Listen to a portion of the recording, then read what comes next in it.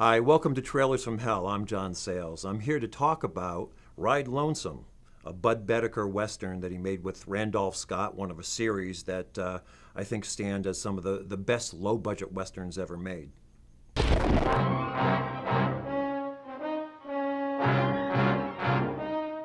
This is a very straightforward, modest trailer, very much like the movie. Beautiful widescreen color movie. Anthony Mann and Budd Boetticher made a bunch of these kind of classic Westerns. Budd Boettichers were often about very few people in great big wide spaces.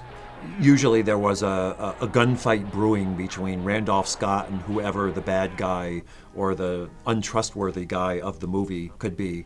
Co-starring Karen Steele, one of my favorites from the 50s, one of the great profiles in movie history. She was in an awful lot of movies playing opposite a character actor from Warner Brothers named Ray Danton. And actually just was a total babe and was pretty good in this movie.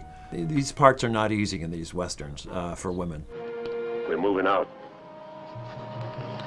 I'll be riding your gun. Well, what am I supposed to do? Walk. I don't think so.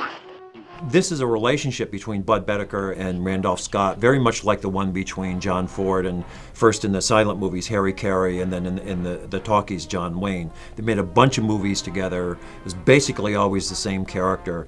And I think the Randolph Scott character goes back to William S. Hart. He's very modest. There's nothing really sexual about him. He's very courtly with women, but you just don't mess with this guy. He doesn't say much, but he always backs up his word with his actions.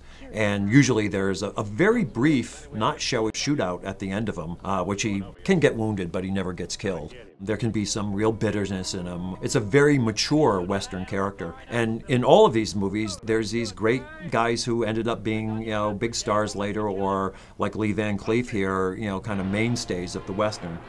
This was the first movie that James Coburn was in, playing a character named Wit, of course, who's not very smart.